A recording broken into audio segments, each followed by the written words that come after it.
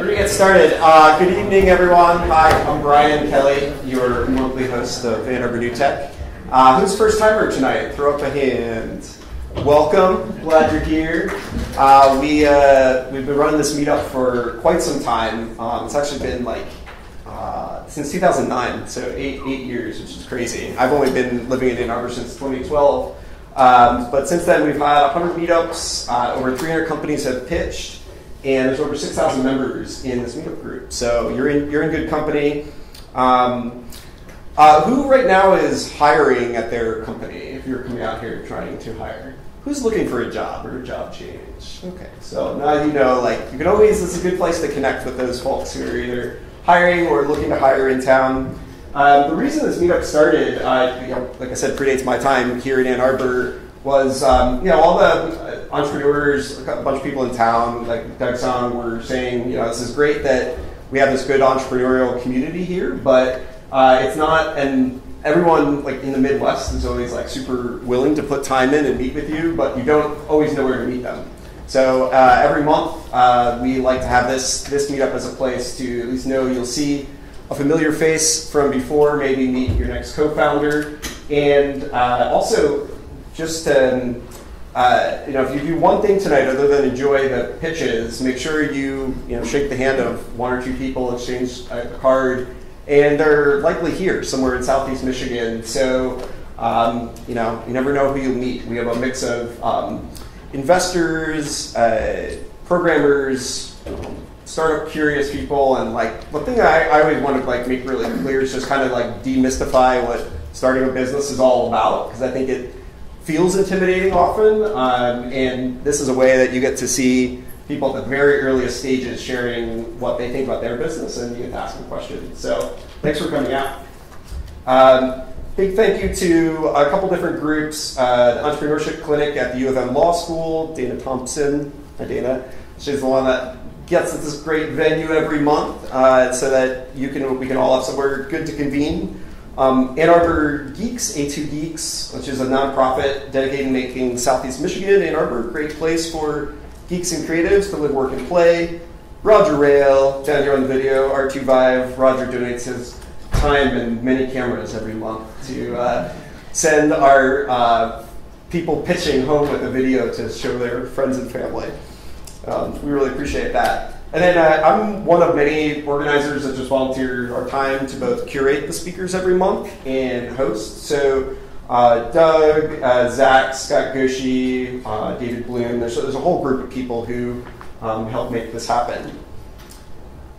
Pizza House afterward, for those of you who want to keep the conversation going. Ann Arbor Spark has been an awesome donor for free pizza for the last 5 or 6 months. If you don't know of them, Ann Arbor Spark is committed to bringing together organizations and individuals to support the growth of companies and the creation of jobs in town. If you're a startup and you're looking for office space and some basic investment just to get your company registered and off the ground, it's super easy to do. Go find Spark Central downtown at Liberty and South Division and just walk in and say hello to somebody there. So our agenda this evening will run till about 8 p.m. We have 5 companies tonight. They each give a 5-minute pitch, and then there's 5 minutes Q&A. I'll call out people when you're asking questions, so just throw your hand up high and just ask your question in the form of a question. Sometimes people like to share their advice and their feedback about the business, and that's great, but it really works a lot better if you just ask us a question. So I'd appreciate that. And then we'll make time for community announcements as well. So if you have a startup, if you're hiring, if you have another meetup that you want to plug here, everything is welcome, and we make plenty of time for that at the end.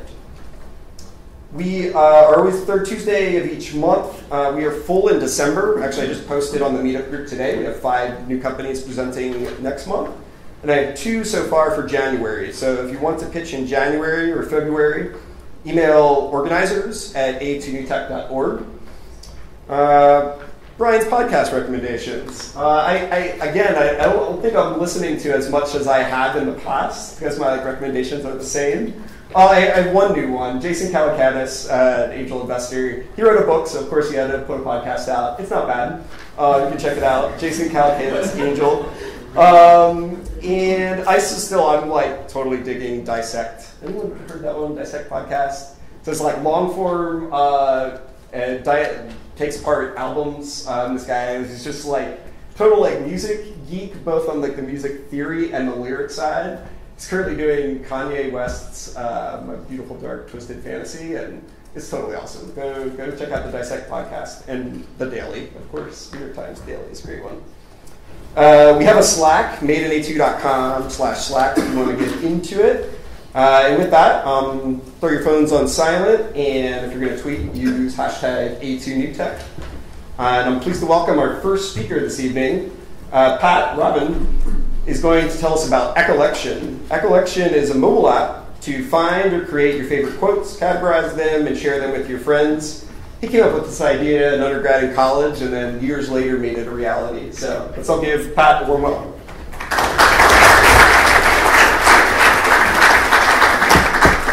Thank you, everyone. How's it going tonight? Appreciate you having me, Brian. Thank you again. So yeah, my partner and my co-founder, Chris Asmar, is unfortunately not able to be here tonight, but we were roommates back in college, and we came up with this idea together our senior year back in, seems like a decade ago, forever ago, but it was only a few years ago. Effectively, our group of friends constantly is coming up with phrases, idioms, inside jokes, etc., that kind of define an era of our friendship, but also like just kind of always become like points of reference throughout our relationship. So we basically made an app for that. So nearly everybody I know kind of has this thing where they hear a song lyric or they read a passage from a book, or somebody they know perhaps might say something incredibly profound, or maybe it's something hilarious, like my buddies and I say all the time. So so a lot of people use like different sources and methods to log these, whether it's like a notepad, a digital notepad, word sheet document, or or a physical notepad. And effectively, our app is just kind of a digital platform for you to be able to both create custom quotes that you've come up with, or maybe your peers, friends, family, what have you have said, but also it's a database for you to search for quotes and phrases via author and or category. So we have like thousands of authors kind of preloaded into our database, as well as a few dozen pre-selected categories that you can kind of choose and filter through, search through. So each quote is an echo. Echo is just something that's repeated verbatim. So once you kind of continue to add echoes into your profile, you grow your collection or your Ecollection. And again, like I said, it's also a social network, so you can tag your friends and family as the authors, or you can like, comment, share, et cetera, back and forth. So here you kind of have like the three steps that you go through to create an echo. You have your echo and your author that you put in. There's your two vital pieces of information. If you'd like to, you have the option to attach an image, or up to 3 images actually, and a location tag. And then the last step of creating an echo is where you choose where you save it. So you have kind of like your self-created library, which we're calling your Ecollection, and you also have the option to make each echo private. In addition to categorizing, you can also subcategorize. So you can do like TV shows and subcategorize from there, or artists and subcategorize from there, etc. So earlier this year we launched on 1.0 on both platforms, Android and iOS. Right after we launched, we kind of gave it to a select inner network of friends and family, about a couple hundred people. That was like a beta test to work some kinks out and get some feedback and see what kind of bugs we came across. And then about 2 months ago, we launched a 2.0 for iOS, but we're actually on 2.3 right now. And based on our beta release, like 80% of our users were iPhone, so we kind of decided to focus on that. So we're hoping to get a few thousand users by the end of this year. We're at about 500 right now, a couple hundred active users, 500-ish downloads, and then about spring to early summer next year, we're going to look for some investment to further market the app. But this is kind of like our projections on numbers. So for generating revenue, we have a few options that we're looking at, but ultimately one of the questions that Brian will ultimately ask me while I'm here is to look for technical co-founders. We're looking for a development team to partner up with. Right now, actually, we offshored for the first couple versions, but we're looking to get some some local talent under our house here. So these are just options for generating revenue. This is something we'd like to kind of discuss with our technical co-founders and see, based on feedback, et cetera, what might work best for us. Here you can kind of see how we compare and stack up against the existing social networks and outlets. I mean, people post quotes to Facebook, Instagram, and et cetera all the time, but this is kind of fills that specific niche specifically for that, and it does it in a much simpler, user-friendly, kind of intuitive way that I think allows you to organize your echoes, the ones that you like to remember at least forever, in a way that's completely customizable and makes sense to each individual user. So this is where we're at right now at the moment. Again, we're looking for technical founders right now, and then shortly after that, we have a couple lines of communications open with investors in the area and outside of the area, some big ones, some smaller. But before we get any money behind us, we'd like to get the tech in-house. All right. Thank you.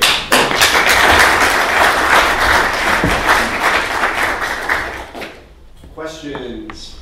Throw your hand up. Fire away. Right down here in front. Yeah, could you explain a little bit more about the competitive difference with the social media platform? Yeah, so with Instagram, you kind of can't. So with Facebook and Snapchat, it's not really meant for, and Twitter is kind of meant for like statuses, updates, and kind of just thoughts. This is kind of meant specifically for like phrases.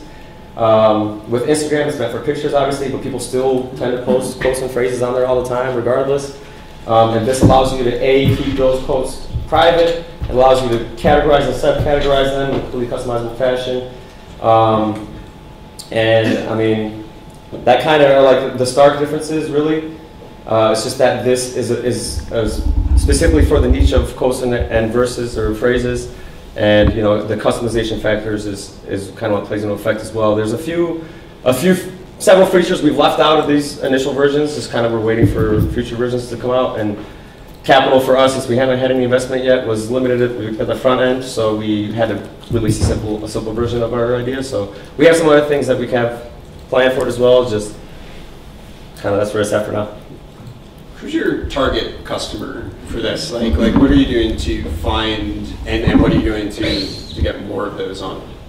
We're targeting kind of like university students and kind of like young professionals at the moment. We're hitting, we're getting articles published in random like kind of business publications and startup publications, etc. I got an article being written in the Michigan Daily actually currently, and D-Business in Detroit. So we're hoping to speak at a couple other universities and schools in the near future here. So we're trying to get that kind of young adult crowd to get behind it first. But really, I mean, in all honesty, I think the market can be anyone from high school kids all the way to people who read on their Kindles and tablets who want to save those phrases in their collection, really. Question. How do you view like the user's life cycle of interacting with the app, like from onboarding throughout? There's a profile page that you can kind of like within your own and within other people's that you're connected with through the app. You can both see their timeline, just kind of like in a chronological feed, at least the ones those echoes that they choose to make public. And in addition, you can also filter through their individual categories, and you can see their again, the ones that they make public.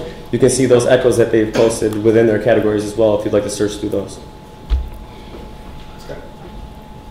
Social apps are very hard, especially a quote sharing app you might not use every day, and if you're working off of something like advertisement, you need those everyday users. How do you grade or drive the content to the site, especially at the beginning when there's not many users on the platform? That's something we're working on. I mean, the biggest obstacle is just for people to know who we are and that we're out there. But to be honest, everybody who's come along and downloaded it and come to use it has seen how useful it can be. And I mean, like, almost unanimously, the feedback and response that we've gotten is this is amazing, it's really well done, and I can't believe it hasn't, like, nobody's done it before. But personally, myself, I use it it's probably the app I use second most, maybe third. Just because, like I said, I'm constantly, referencing song lyrics, movies, shows, and you in a business, when you're constantly getting mentored and looking for advice, etc., that becomes a resourceful tool as well for those as well. Have you tried speaking with your current users, like that you don't know personally, and like the ones that keep coming back? Because that is really interesting. Like you're having like 20 to 30% of your users are coming back to the app. Have they shared like why they come back? Yeah, to be honest, a lot of them have said that it's just a good way to kill time. Like really, you can look at, like I said, dozens of categories or thousands of authors that you can search through, whether you want to search by keyword or just go through the categories, and like I said, it's a great way to kill time and kind of, organize your thoughts. And one last question up here. So have you thought about this as like a knowledge management tool? So different from quotes, the way you're describing it. But so for example, I draft contracts, and if I find language that I like to put that language somewhere. There's, as far as I know, not a really easy way for me to just snip that out. And for the longest time, wanted something that was like Evernote, but at the more atomic level, just this sentence, and have it somehow easily going into some database that I can retrieve later. It strikes me there could be a whole market there, both for institutional customers, organizations that want some way of sort of crowdsourcing and then withdrawing, retrieving information across some body of employees.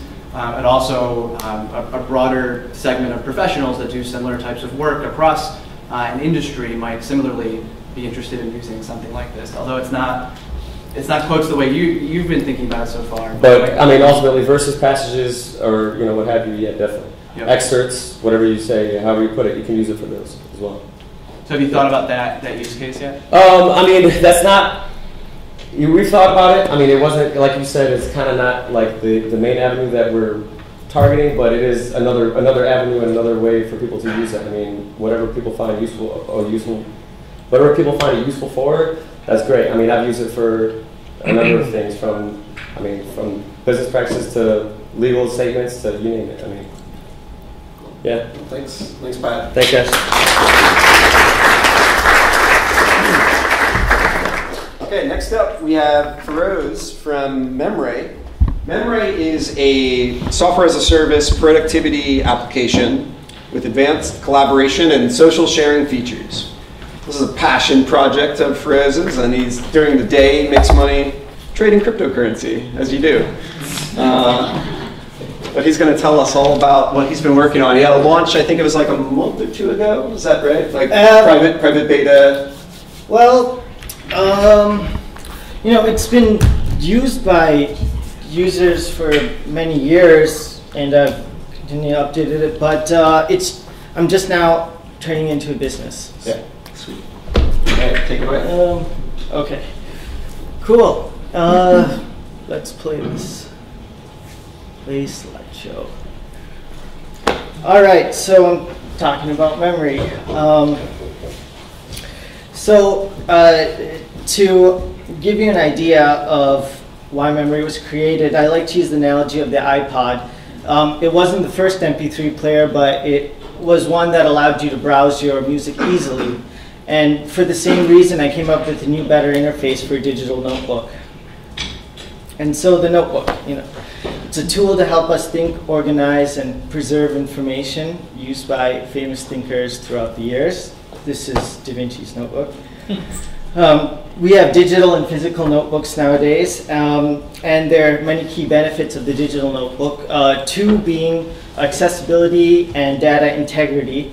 If you value the information you're writing down, you're going to want to have it digital, because physical notebooks are subject to being destroyed or lost. So in 2014, I needed to find a digital notebook. I had files everywhere, and I just needed a repository to put everything together. So the different types of digital notebook solutions, and the best ones have local plus cloud, native plus web, so you can access in any browser, and they're completely responsive, so they'll work on any screen size.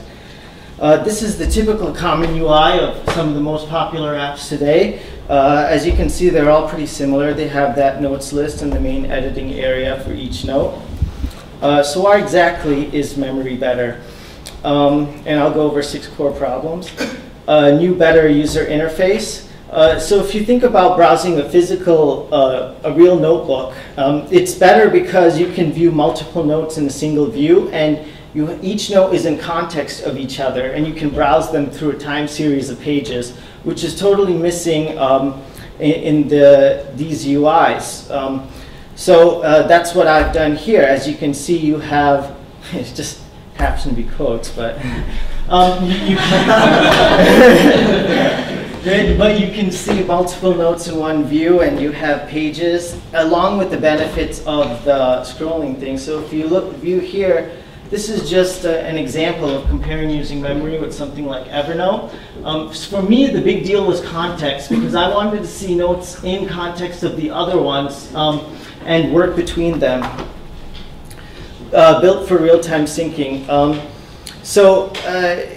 This is important because we have multiple devices nowadays, and if you're switching between them, you don't want to overwrite data with older data, and it can be quite an issue. Try it with Evernote or other apps. They don't do that.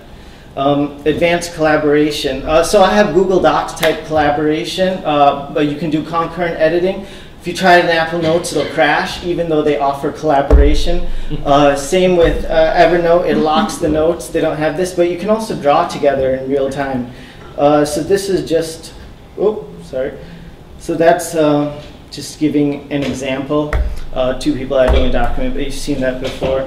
Bookmarking. This is something that's missing from most apps. And when I'm doing research, I need a notepad that keeps them together. So you can have your bookmarks here. You can actually view them in-app. You can copy and paste information from one bookmark back into your notes. And so it's important to keep them together instead of having 2 apps. Data integrity. This is also key for me because I sometimes worry about key presses deleting my content and closing the app. But every operation in memory is saved. So no matter what, your data is never lost. So as you can see, and it's great for collaboration because when you come back to a document after multiple people have edited it, you sometimes want to rewind and play and see what people have done. Security, we'll skip that. There's many other features. I kind of had fun with this over the years. Flashcards is pretty cool for people who are studying. And so I'm going places with this, and with the thought that my friend shares notepads with me on just stuff he randomly does, and it's interesting following along because I can just see what he's doing, and it doesn't take extra work for him like a blog would because he's doing it for himself anyways. And so it's great to be able to share this stuff, that value that we do for ourselves. I'm just putting in a business model. We're going to have a pro subscription, and there's just low operation costs. And so the current status is that it's a live product, but I'm just getting the business model in, and I'm focusing more now on just making it a company. And these are ways you can help me. Switch from Evernote if you're a user. And yeah, I really love my users because I love hearing their ideas, and so there's just a lot of ways you can help. That's it. Terrific.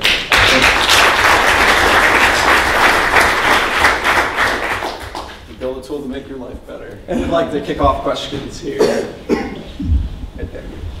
Have you thought through at all, like, how users can onboard or import their data from other like competitive resources? Yeah, no, that's a big problem because there's a switching cost, and so once you pick an app like this, especially one like this, because you want a notebook for life, kind of, you want to grow your research over the course of your life, and after you have thousands of notes, it can be very difficult to switch. And so that's good for people running the company, kind of, because harder to lose your users. Getting them to switch from their previous app to yours is difficult. I've looked into ways of doing that, and it's just really a matter of development time. It's possible. Evernote has exporting features and everything like that. So just more resources and I've been working on this for years, and being solo and doing this is just overwhelming. So.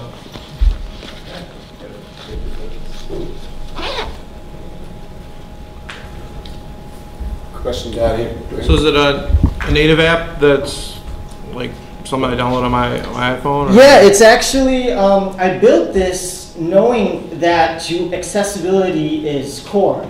And so with multiple devices coming out, and in the future you can't even predict, but what we do know is that the browser is ubiquitous. And so I built it with hybrid technologies that allows me, so I have native apps for all platforms. This is the Mac app right here. It's not available to the public right now, but I've been using it for a few months now and getting it ready. So yeah, it's Windows, Mac, and all Android, iOS, and web, so all platforms. Question? Just curious, so how many users in total do you have right now? I have a good few, so we have different types of users. We have daily, weekly, monthly, and I really care about the daily users. You know, I have a list of users, but not all of them are daily. So the ones that are daily are about, I don't know, under 20 or more. But I have done no marketing so far. They're just friends and some family, some random people. But then, you know, weekly users, maybe like 50, and then monthly, maybe under 100. So that's the current story. But I'm hoping now that I'm going to launch and spend more time like marketing, and I can gain more users. That's really the big next step for me.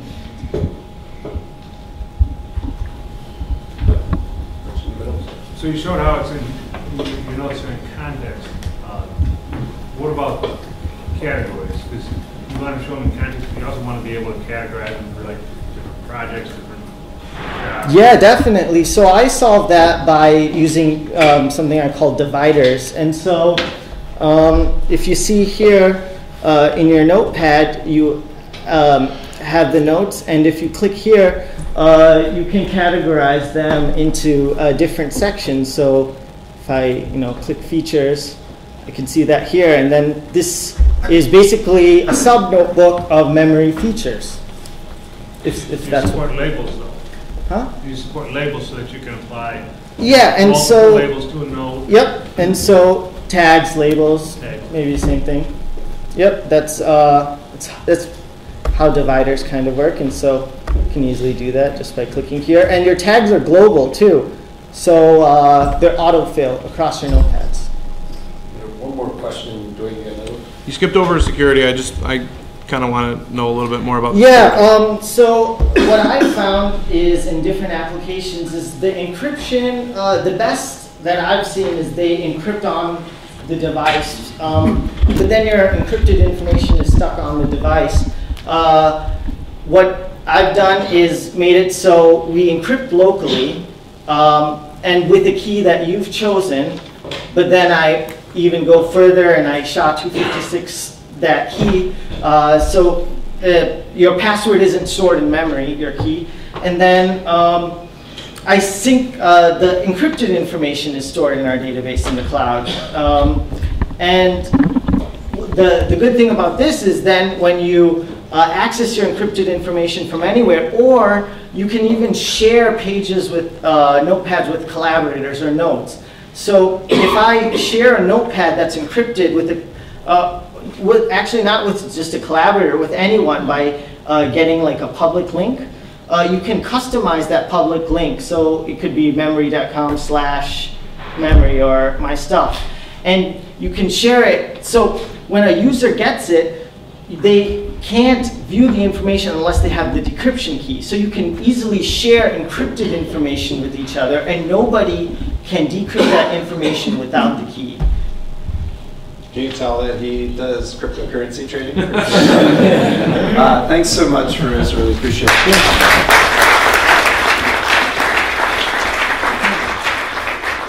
All right, we're going to shift gears now to physical goods. I'm pleased to welcome Anna from Noah Baby Shoes. Noah Baby Shoes have a mini natural ground in each shoe to improve the balance and help the baby's feet and muscles develop naturally.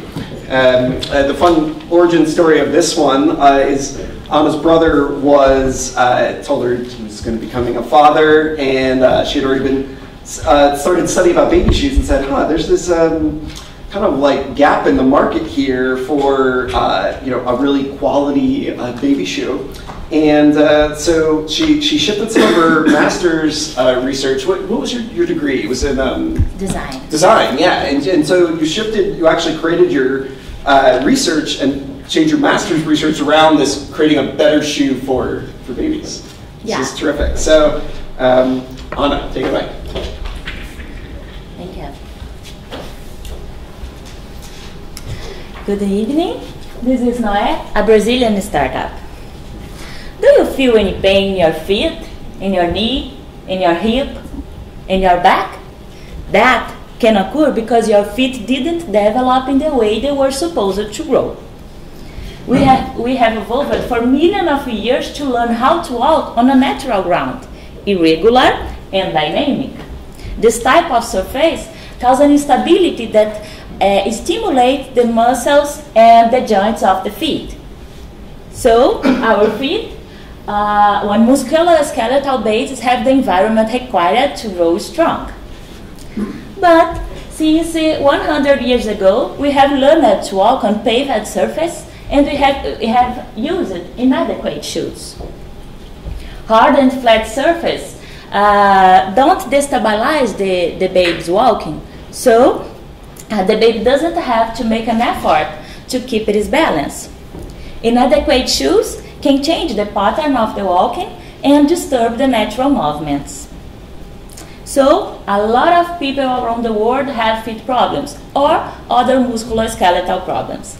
75% of Brazilian children, by the time they reach 7 years old, they have problems with their feet. And 40% of American adults say that they have feet problems. Therefore, now you know what is the best for your baby learn to walk, is to learn to walk barefoot on a natural surface. But what about the urban babes? How can you give them this opportunity? Precisely, we have designed a mini natural ground in each shoe, Noé, creating long-lasting effects on a step at a time. Now, the urban babes can have the benefits to walk on the natural surface to grow healthy. Why is Noé so special? Noé is unique. It's the only baby shoe with a totally dynamic insole in the world. It was patented and has PCT. It's the only one in Brazil and probably in the world that has been tested scientifically by PhDs to prove the beneficial effects on babies walking. The test confirmed that the babies walking using Noé or barefoot are the same, unlike in 14 tested brands commonly found on the market.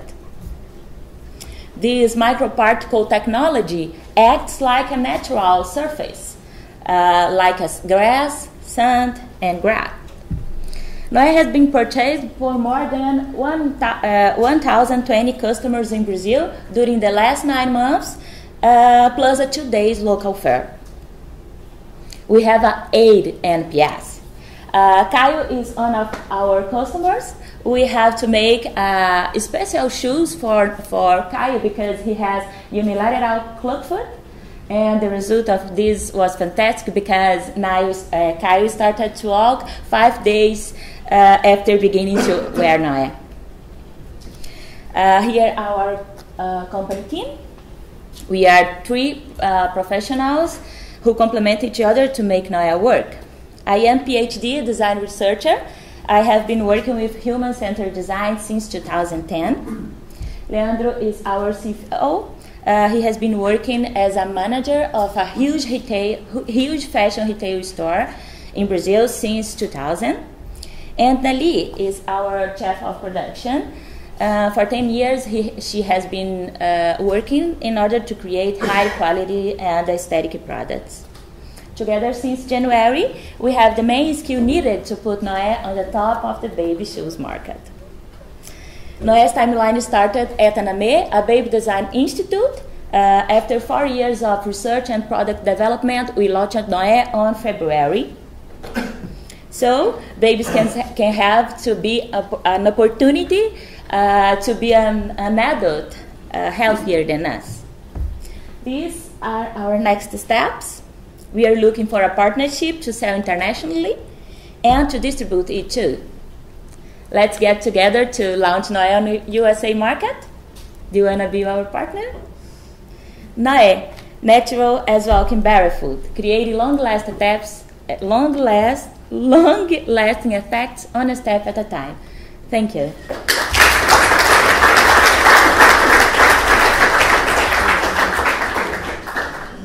Terrific presentation.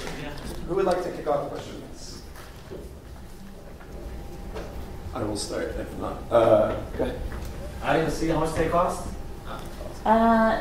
Price. $60. 60? Yeah. Okay, I was just, do you think, because babies with like how fast they grow and how fast they grow out of things, you don't think that's too high? What is the price of your son's health? Oh.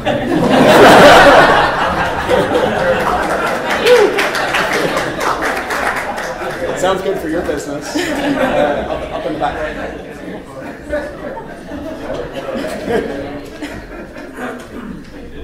Do you customize each shoe for each baby, or do you produce in bulk, or how's the production work? It's only for baby.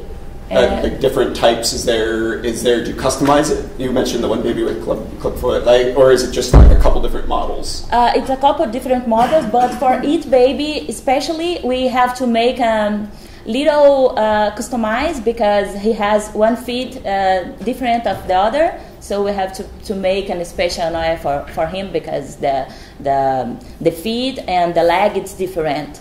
So do they send in their? But the technology is the same. Okay, so how do you measure that baby's foot, or they send something in the mail with their imprint, or is it all done in person right now? We ask for the mother to make the measures of the feet and the leg to make a special for him. It is? Question over here. Do you think there's an adult market for that sold? Yeah, because when an adult takes Noé, whoa, I would like one for me. So it's our next step, especially for elderlies, because the elders have the problem to keep the balance too. So it's probably on market. I have 2 questions. Actually, I want to comment on this thing. Actually, I'm going for physical therapy because of my arthritis. And he put me on to uneven surfaces to balance. Mm-hmm. And I think I realized the mistake was I was doing it with shoes on. Actually, I should probably remove my shoes. But how do your production, is that like, is that automated? Is that like, is your production automated? Like, is it like 3D printing, or how do you do this? No, it's industry. Our production is a combine of toy industry and beach clothes industry. It's a combine of these two industries, and we have a special machine to construct the sole, because the sole is made with microparticles, and this microparticle it's put for this. So we have the special machine to do this. Question right here. Yeah. So how exactly do you go to market to your consumer? Do you have a direct relationship with your consumer where they buy directly from you, or is it priced such that there's a wholesale price to distributors, resellers, like stores to buy directly from you? It's a next step, because until now you have a little production, little capacity of production. So Now we can't do partnerships to sell in a specific store, in a physical store, because we can't give them. But we are organizing our industry to be bigger and to can attend this type of market. So if I want to buy one from you today, I go directly to you. No. I have an online store. Yeah. Okay. Yeah. Oh, sorry. Yes. Oh, question right here. How long do the babies wear the shoes? Do you have any competitors? To 6 months until 30 months. It's 2 years of using now. In this time, the baby will use 4 pairs. In competition, she's saying, like, is there any direct competition that you view? With the same technology, no, and it's the unique shoe that was tested. So the other shoes that have in the market say that that do something, but never tested. So we say and we tested, so we can confirm this. One last question up in the back. Are you in partnerships with, say, pediatricians or podiatrists or other related fields? In our city, yes. You have a partnership with Pediatric Association.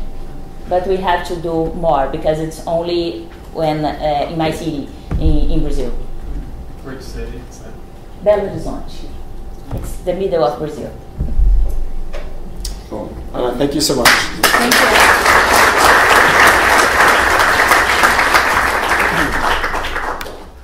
From Brazil to Detroit, Dwayne Watkins is going to give us our next pitch. You guys may have heard, you pitched like once before, right? A couple months back. He's going to give us an update about the cellular EMT. They provide on-demand service to repair cell phones, tablets, smart everythings. Fun fact, Dwayne is the unofficial world's fastest phone repairer. He just doesn't want to give a bunch of money to Guinness quite yet. And he's got his shop in Detroit. He's going to tell us a bit about it. All right. So my name is Dwayne Watkins, and I'm the co-founder and CEO of Cellular EMT. What we are is an online marketplace that connects cell phone repair technicians to customers who need their devices repaired. So we actually come to you and fix the devices on site. So Cellular EMT started as, we started as customers. So my wife and I, she was pregnant with our daughter and she broke her phone. And we went to get our phone fixed, and it was a really undesirable experience. The technician wasn't very technically skilled. He told us that the repair would be done in an hour. It took a couple days. So we figured there has to be a better solution. I worked in telecom at the time for Samsung. So I did a little market research, and we opened our own shop. We had some great success at the beginning and then some failures as we tried to expand. So I've tried to figure out a way to do phone repair better for the customer and more efficient for me as a business owner. And that's when we came up with the on-demand platform. So we found out that through some research that there's over 60,000 broken devices each day in the U.S. So 60,000 potential repairs for us enter the repair pool each and every day. And you might think with such a big business there might be a leader, but data kind of proves that people are searching for a place to get their phone fixed. So in September alone there were 4.4 million searches for unbranded cell phone repair. So people just don't know where to get their device fixed, or they're looking for a better option. So you have a problem. I don't have time to get my phone fixed. I don't know where to get it fixed. Most of this is because technicians are undertrained and slow. The experience is different from store to store, and consumers are busy. They don't have time to wait the 3 to 5 hours to days that it takes to get your phone fixed. I don't know who's been to the Apple store, but they offer great service, but it just takes too damn long. So our solution is the Cellular EMT platform. So it's an on-demand platform. It connects technicians that are certified already in the repair marketplace to customers who need their devices fixed. We're available as a web app and also pass-through apps for Google and the iOS Play Store. So there's just our landing page. And the way it works, you choose the device that you want fixed, you enter your location, and you connect with the technician. What makes us a little bit different is we have tech tracking technology. So when you connect with that technician, he gets a text message to accept the order, and then you get a text back. It's really similar to Uber, and you can track them all the way to your door and through the repair process till it's complete. So there's just a picture of our interface. This is how far the technician is away from me. You expect him in 1 minute, and there's your order total. So since January we launched, we have over $40,000 in sales, and we've grown 20% month over month. Each month we've been in operation, and we're happy to announce that we are now serving Ann Arbor. So we just took residency at Spark in Ann Arbor, and we're serving Ann Arbor. So if anyone needs a phone repair, you can use the code WELCOME on our platform to save $25. So our go-to-market strategy, Detroit, Ann Arbor right now. In Q2 of 2018, we're looking to launch in Milwaukee, and then shortly after Chicago, Indy, and Columbus, cities that I'm familiar with that are close to home. Then we're looking to fill out the Midwest and the rest of the top 10 cities, and for a national launch in 2020. So our go-to-market strategy is a little bit different than most marketplace companies. So instead of using double-sided marketing, like where we're paying money to advertise to technicians and to advertise to customers, we actually have built out tech trucks where we're going to send those to the cities with our technicians. We'll start working right away, very targeted AdWords campaign, and then we want to partner with local repair shops, add it as a secondary form of income, and kind of help propel them to some more successes. We started that in Detroit, and it's worked out really well for us. So our projected growth with the launch that we said, right now we're projected to be around $200,000 in sales in 2018 if we continue our growth. If we expand to the 5 cities, we're looking at $1 million, then $10 million. So currently, we're getting ready to raise our first round of seed funding. So we're looking for intros to either potential customers and to investors. So we also have tech days. So if you know anyone or work at a company that you think might bring value to the company, we offer a discount to everyone that works at the company. We come down, we hang out for the day, set up a table, answer questions about what you could possibly do better to have your phone work better, any issues you're having, we do that, and then we can do repairs right on the site. We offer a discount. It's really cool. We do it with Quicken Loans, and they're a family of companies, so we've had great success with them. And then we have the app that's available. If you guys feel like downloading it and give it 5 stars, it really helps us out. So appreciate it. Thank you guys for your time.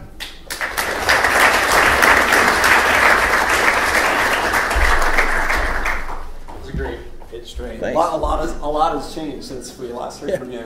Starting with this guy right here. Questions? So obviously you're competing against just the whole growth of new phones coming out, like this Apple X is coming out. So a year from now, that's going to be a broken phone.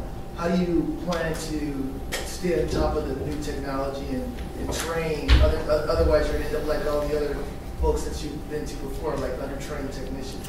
So we're always proactive. I mean, usually the day the phone comes out, there's tutorials, and it's the same for our technicians. I mean, we send out information day of, day after.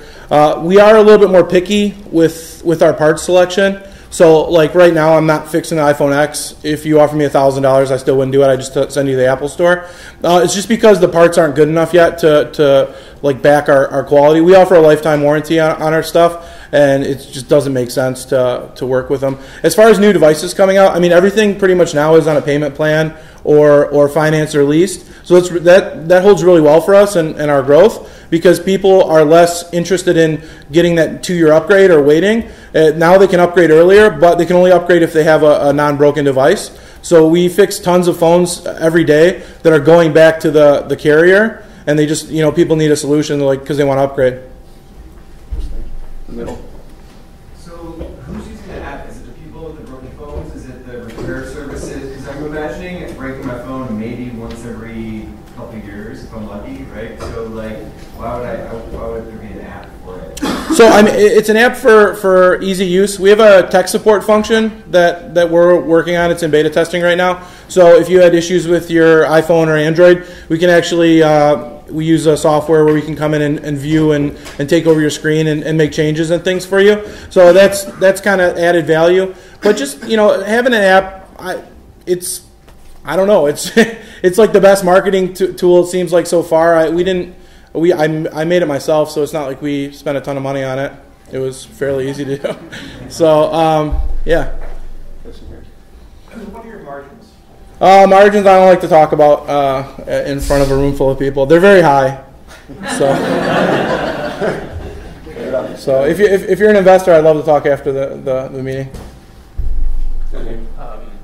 If my phone is broken, how do I contact you without using the app? Because my phone is broken. So it's a web app? So yeah, it's available online.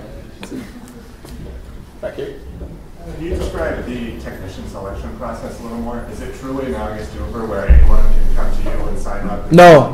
We only work with seasoned technicians that are already in the field. So we're not interested in doing any new training of technicians. Now maybe this will change a little bit when we go to a new city that might not have coverage currently or not a great option. But what we'll do is like a ride along with our technicians that we send out in the field so we can really assure great customer service, because that's what's lacking in the marketplace. Like I think tons of people in the room have had their phone fixed, and everyone's got like a horror story or heard of a horror story like, I got my phone fixed and 2 days later it didn't work anymore. And that's what we want to avoid, because knowing the business really well, even the Apple store that are supposed to be like the experts for iPhone repair, they give some of the most misinformation daily. Batteries are unrepairable, charging ports are unrepairable. It's just they can't do it there. We do all that stuff every day. So. Do you interface with the insurance company? Can you get phone insurance? Like, can you bill them directly or get? So we're just rolling out a financing option where you make a down payment and spread the payments monthly. The insurance companies, we work with them. We'll invoice you, and you make the payment, and we'll give you everything you need to get repaid by them. But currently, they have their own solutions, and like we're in talks with the big companies, but no one right now we're not, like, we don't have any deals with them yet. So Square Trade is on the books for us for another call in like the end of the next month. So, all right, one more question. Yes. So, how can this platform bring benefit to the technicians, or do they really need the platform to make a? Yeah, I mean it's totally free for them to use, and it's free marketing. So what we found in our research is that it's not necessarily that people don't have the money to get their phone fixed. One, they don't know a good place to trust, and two, they don't have the time. So we're trying to like refocus kind of poor business practices by some of these repair stores and give them additional revenue. In Ann Arbor, I know there's like 3 or 4 phone repair stores that I know directly, and I think that us launching here, we probably won't have a very big effect on their current business, because there's tons of people that, like, first, we're in a little bit different price range. We're not the cheapest option by any means, but the convenience that we offer, especially like millennials who want to pay for experiences as opposed to like just hard goods, like that kind of experience using an app to get the like a service done, I think that's like a different customer than what they're currently working with in some regards. Some it's, we might grab from their pool, but I think for the most part, I think more people in that area will be getting their phone fixed because of our service. Cool. Thanks so much, Dwayne. Thanks, guys. Okay, we made it to the final pitch of the evening. Please welcome MJ Cartwright down to tell us about court innovations. Court innovations help public courts who want to improve access to justice for the public, saving time and money with Matterhorn, which is an online dispute resolution software as a service platform. And it's deployed actually in a number of courts in the state of Michigan and I believe a couple adjacent states. Fun fact about them. So company mascot is down here, if you're curious. It is a toy mountain goat scaling the mountains, Axel, and he'll be in attendance all evening. So take it away, Evan. Great, thanks. Thanks for having us here. And MJ with Court Innovations. JJ, you don't have to be an MJ or a JJ to be part of our team. We have a Dunnery here as well. And JJ is a law professor here at the University of Michigan, right upstairs. So we're all about going to court without actually having to go to court. And we're focusing on solving some really big problems out there in the court system. And if you think about the backlog, having to wait in lines from Los Angeles, California, down in Alabama, these are lines you have to wait in to do your business in court. New York City, down in Texas. Anytime you have to do business, whether it's criminal or civil matters, you have to go to court, you have to wait a long time to deal with your issues in court.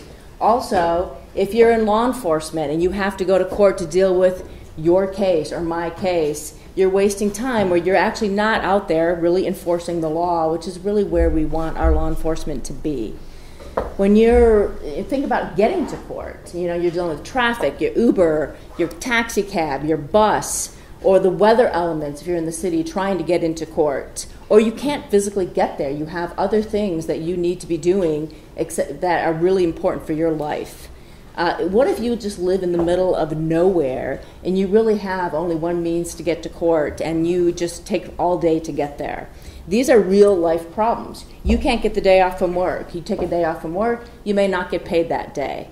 You're a student and you have to have an exam. You cannot get to court that day. These are real problems with kids. You can't get to court. And so what do you do about them? Now, there's the really issue is being scared to death to go to court. And, I go to court every day now, it seems, dealing with our customers. I'm even scared going into court some of the time. This is the Salem witch trials. I mean, how would you feel if you're up there, you don't have the finances to do what you need to do, and you're up in front of a courthouse? What do? You just don't go to court. And you really are overwhelmed with panic, and your courtroom can be empty when your courtroom should be full when you're dealing with situations. So you have long lines, and you have people not going to court and not being able to reach those people who need to go to court.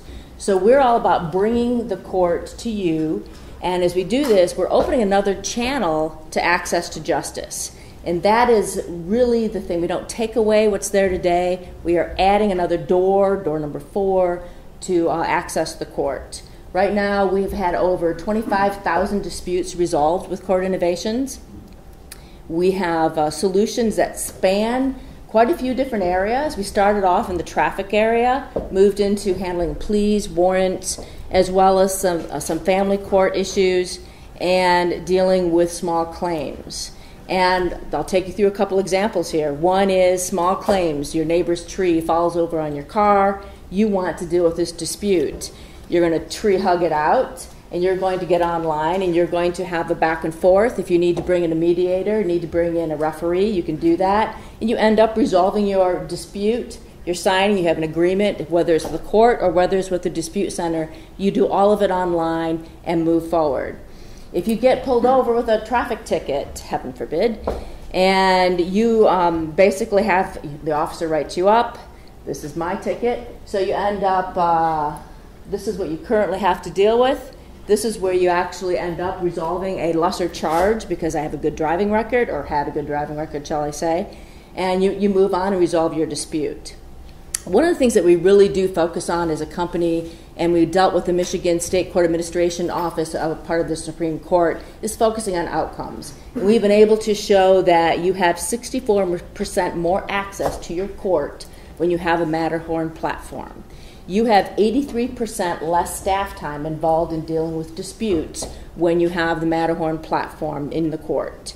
You resolve your cases 72% faster. I mean, these are phenomenal numbers that we've been able to show for our customers. Who do we sell to in the courts? We sell to the court administrators. These are some court administrators right down the road. And we also sell to the judges. This is our Highland Park judge, and she is all about providing access to justice for her constituents in Highland Park. So these are the people we sell to. And we are in 30 courts now. We are expanding those. We're in Michigan, recently in Ohio, believe it or not, Ohio State University. And we're in Cleveland. We're launching next week. We're going to be in Arkansas next week at Sherwood. Arkansas, right outside of Little Rock, and Texas in a couple weeks, just outside of Dallas, as we start to get into new states and expand online dispute resolution with these courts. The opportunity is big. The opportunity is over 15,000 courts across the United States, and you look at that being part of even a bigger market, which is a growing legal services market that's really increasing by the billions.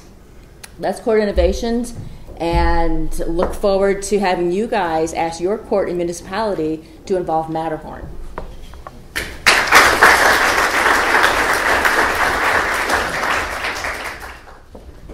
Questions? Start with Dwayne.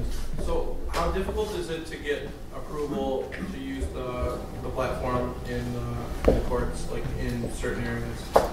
So it does vary. It's a great question. You know, the court administrators love to see those stats that we can show them to save time. They have to look at their court as being a process and not just a building. And when we can get that barrier of change, then we can get in the door. It's a great question. How do you make money? We sell to the courts. Okay, so we sell software as a service platform, and we sell on subscription, and that's how we get our money. There's other courts that we do a transaction basis, that ones that aren't quite sure it's going to work yet, but still it's based on subscription or transactions. Mm-hmm. How do you determine how much to charge the court if you got 15,000 out there? How's that determined? And do you have a salesperson that's calling on that court? And lastly, who else is in the space that could cannibalize or come into your space? Mm-hmm. It sounds like they're going to be pretty entrenched once they're familiar in using your tool. Mm-hmm. I think I was in San Jose a couple months ago, and somebody was doing something similar with mediation. Mm-hmm.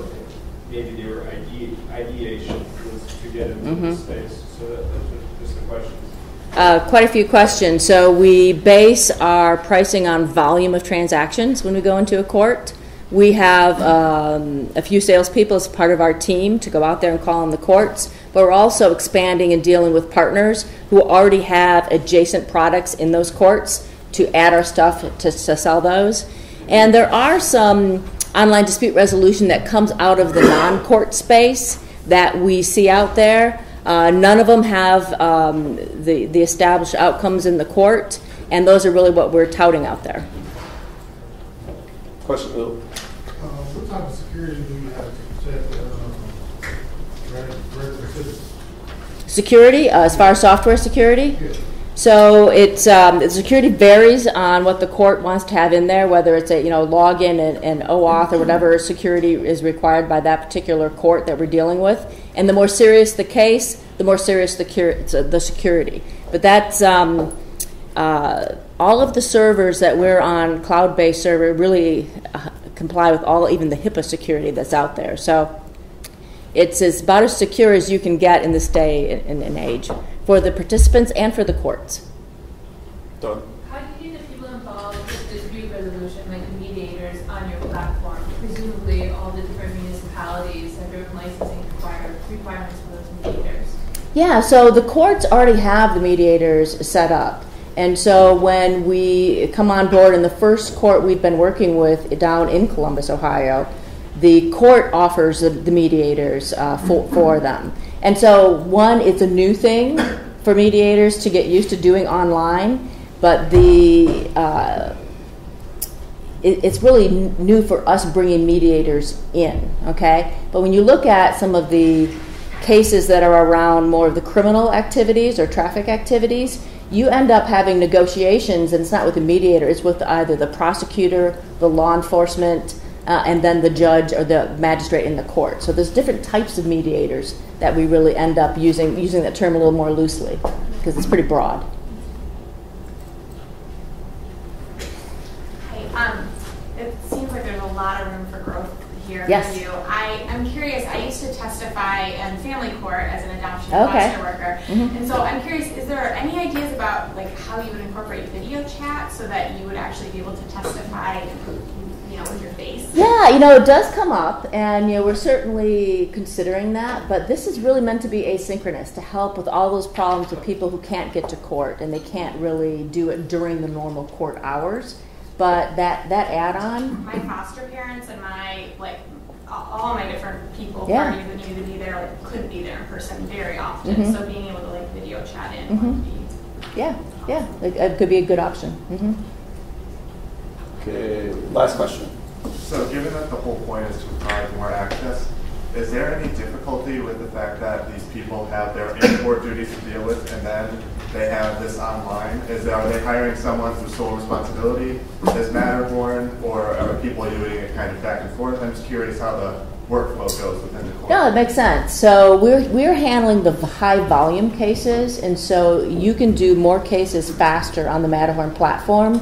Then when you're dealing with other cases in your court, you have more time to deal with those more serious cases. So you end up having less traffic in the court. You actually end up having more time for your other cases. So yeah, you do some cases here. Some of the judges do them at home. I mean, they really do them. So you are working less hours overall when it comes right down to it. Less staff is really required overall when you actually look at these as handling your high volume cases, but you still want the staff there to handle the more serious, more involved cases.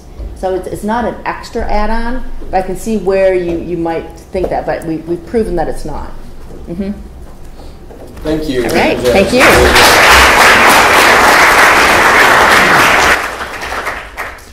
All right, community announcement time. If you have a meetup, if you're hiring, if you want to put yourself out there on the hire me job market to this room, please line up along the side here, and we'll make time for everyone to make their announcement. Also, in the meantime, if you were going to come out to Pizza House, could you do me a favor and raise your hand and keep it high up? I'm going to send a picture to Phil at Spark, and he is going to tell them how many pizzas to order. You know, small price to pay for free pizza. Okay, everybody in here, thank you, that's awesome. Kick us off. So they say imitation is the sincerest form of flattery. We copied, I'm from Traverse City, and we copied A2NewTech, and so and MJ actually presented there, 2-3 months ago? Yeah, so we copied A2NewTech. We call it TC-NewTech. So, but anyway, so it actually is a pretty large group, and we got a lot of people, a lot of investors that show up every month. So I'm inviting all the presenters that presented today, if you're interested. You go to tcnewtech.org and sign up right there, or just talk to me tonight. I'll be over there having a piece of pizza. So. Oh, and so we're, like I said, we copy a lot of stuff you guys do on here. So we're copying the Tech Homecoming. So if you're from Traverse City, which I know somebody back there is, right? Yeah.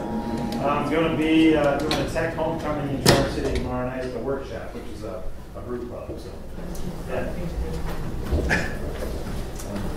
All right, I've spent about 20 years of my life working on foreign languages, speaking. I lived in France for a couple of years. My wife's from Brazil, and I learned foreign languages. And I've started a business called Fluent, F-L-O-O-A-N-T.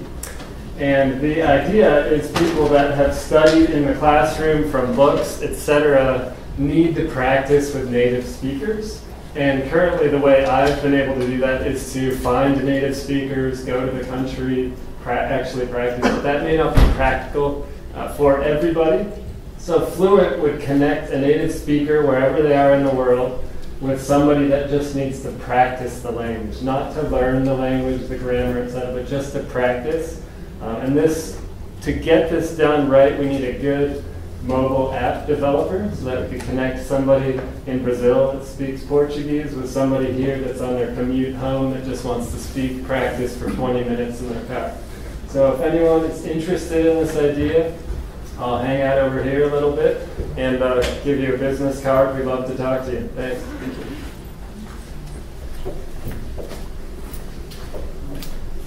So thanks for coming, everyone. I just wanted to invite everyone out to Detroit on Wednesday, December 6th for Startup Grind. We have Stacy Brown, Philpott from TaskRabbit doing a live. She's the CEO doing like a live web chat. I set up a coupon code for you guys. So it's NewTech. It gets you half off. It's like $5 with the coupon code if you guys get tickets early. It comes with dinner, networking, and some of the like brightest and best like founders and C-level people in Detroit. So anybody wants to come out, please come see me. I'll give you information. It's at Bamboo, Detroit, downtown. So thank you guys. Thanks. Also, just anyone that's making an announcement, if you put a comment on the meetup group, everyone here will get it too. So that's a good way to get it out to everybody. Hi everyone, I'm Jason. I'm a law student here at the university, and we just want to make you aware of the legal clinic and the services that are available to you. So legal clinic here is student attorneys like myself working for licensed attorneys like Dana, and we provide legal services to members of the community in the university. And it's free, so that's the big attraction. I work in the entrepreneurship clinic, and so we specialize with startups and young tech companies. And we do services anywhere from formation to financing, intellectual property rights, really the whole gamut. And Rosa works for another clinic she's going to talk to you about. I am from the Transaction Lab and Clinic. We focus on slightly different issues like licensing, customer agreements, supply agreements. We also help with organizational documents like bylaws, operating agreements, but also we help with website terms. It is possible that the two clinics may overlap, but it's not really a problem. We can also work together. So we're here to help you solve your problems for free. And if you're interested, you can talk to us there after the event is done. Thanks.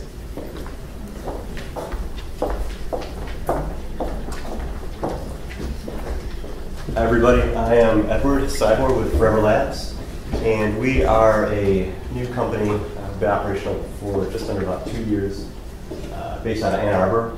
We just graduated from the summer 17 batch of Y Combinator, and we are hiring a full stack developer with Ruby experience.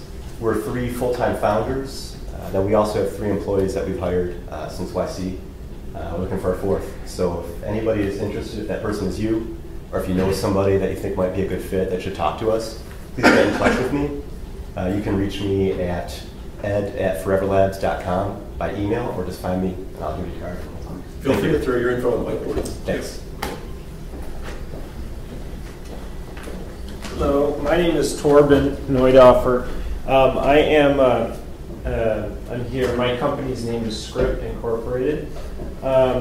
What we've done, I've got a partner in Bangalore.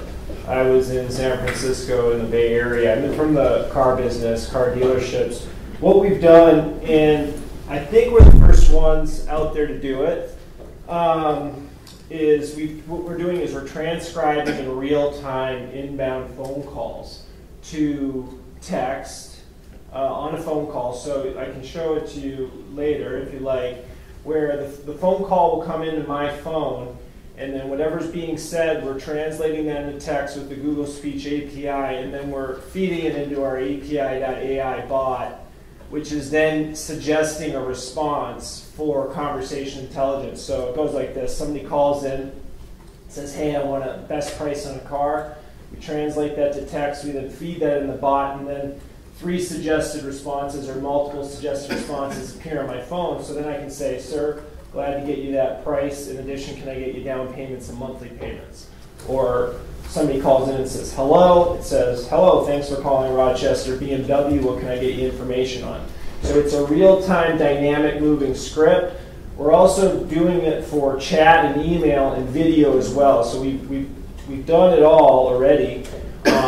I'm working with the largest automotive group here in Michigan, Suburban Group, in implementing it into that store and building it out store by store. There's about 20,000 U.S. stores in automotive, but clearly it has functionality, and I'm not the only person, I'm sure, doing this now because of the open Google Speech API. The advantage that we have is automotive. We have a very narrow lexicon of what you can be talking about. You know, you're going to be talking about a car, a down payment, a monthly payment. I need to talk to my wife. I can't afford it. It's too much money. I'm going to sleep on it. I need a soul search. So we're trying to grab automotive and go as fast as possible. And by grabbing automotive, or as much of it as possible, we can build that bot to be extremely conversational, so we can apply it to, that insurance company or that financial company that's having that same objection. I need to talk to my wife. I need some help. Blah blah blah. In addition to those scripts, we're populating product information. I saw. What are you asking for here? Sorry to cut sorry. you off. That's not No. the whole 5-minute pitch. Sorry, guys. Hey, I'm a salesperson, so I need to take the time. But thank you. So I'm looking for, we're two founders. I'm looking for somebody with machine learning, AI background, or legal, patent, information, helping, in that vein, linguist, sales business, MBA. Thanks, guys. My name's Torben. Thank you. Hello, my name is Ken Gosey. I run a couple of organizations in town, so I'm going to say some announcements, but say them fast. So if you were interested in what was being built tonight and you say to yourself, I want to build my own startup, come visit us at Ann Arbor Coffee and Coders. We're also on Meetup. We meet every other Wednesday. I think our next meetup is around December 6-ish. It's on the Meetup page. I'm not a calendar. Meetup is. Check that out. If you enjoy networking, if you want to have some beers, if you enjoy startups, 2 weeks from now we'll have the A2NewTech. It'll be on the same A2NewTech page as this event. And I'll post all these things in the comments. And if you're looking for co-working space, if you're a startup and you want to have some desks, come check out the Tech Brewery. Tech Brewery has a lot of open desks that are there for startups. It started out with dual security, and a lot of great history has gone through it. You can talk to me, or I'm going to comment on the meetup page, so just look for it there, and thank you for your time. Beer 30. Yeah, Beer 30, maybe not this week though, but yes, that's another event as well. I'll mark it all meetup, so. Hi everyone, my name is Rayle. I'm CTO for PLM software called Fuse PLM, that is to help for product development companies in the hardware and electronics, IoT devices development companies. I pitched here I think 7 months ago, so now we have around 4 or 5 customers and a few lined up. All of them are inbound. We never reached out to anyone. I'm lucky for that.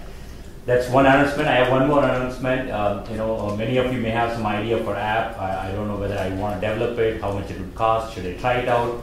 So I had some similar app ideas last year, and I was struggling to find a development company. So I started my own startup company called freshlances.com. So that the ideology of the company is, if you have an app idea, come to us, and we protect your IP, and then we try to build an app in 100 hours as a prototype. If you like it, we'll proceed for the development. Otherwise, you don't have to pay for it. That's the idea of that. You check it out, freshlances.com. So those are the announcements. Thank you. It's me again. Just dropping some contact cards for any potential developers, tech teams, programmers, etc. If you are interested, get a hold of me, please. Or if you know somebody, have them get a hold of me, or give me their contact info one way or the other. Thanks for your time, guys.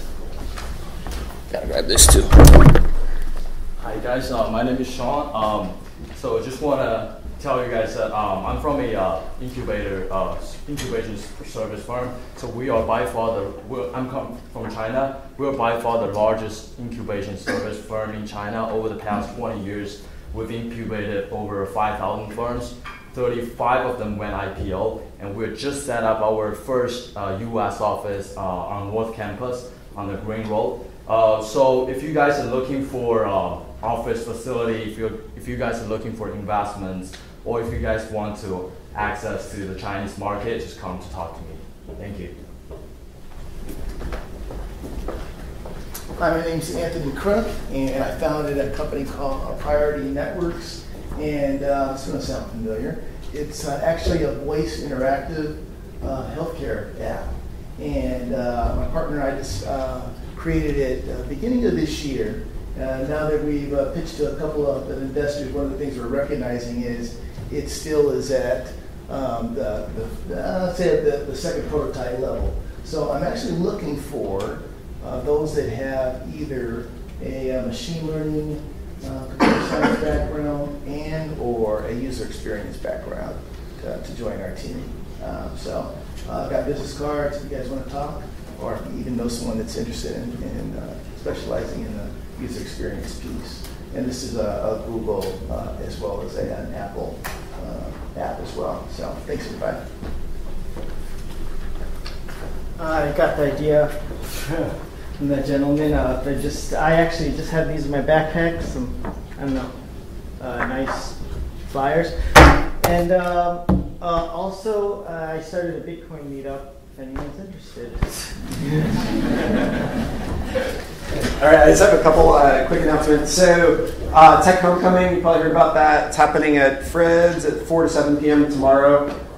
Basically, think of it as like a kind of startup, informal career fair. We're doing it so for people who are visiting their families from out of town and say, oh yeah, maybe I should consider Ann Arbor, relocate from the coasts. But you're all invited out to it. It'll be great food and all that good stuff. 4 to 7 p.m. at Fred's, formerly known as, what was that place? Babo's, yes. This one is my shameless plug. So I recently, myself, I joined with 3 other people, one of them right there, David, from University of Michigan, to take a research project at Michigan called Census, C-E-N-S-Y-S. That is internet-wide scanning. So we scan the whole internet every day looking for any devices that will respond to a request for hello. This has a big application in cybersecurity and basically like getting a sense of what is an attacker's view of a company's network. We're turning it into a business. We completed tech transfer last month. And we currently have 5 full-time people in the company. And we are hiring a senior DevOps role. So if things like running a 36-node Elasticsearch cluster or helping our data processing pipeline, which is currently basically migrated to the Google Data Cloud stack, Dataflow, Bigtable, etc., and moving our front end off of App Engine. If these kind of things are interesting to you and you've worked in a DevOps role previously, this is a full-time salary paid role with equity. Find me or check out census.io or email me there. We will be back here in a month. We have all 5 spots spoken for. Real Lingua, Safe, Niche Science, Metacrew, Vora, and Write About. If you want to pitch in January or February, email organizers at A2NewTech and hope to see you at Pizza House. Good night, everybody.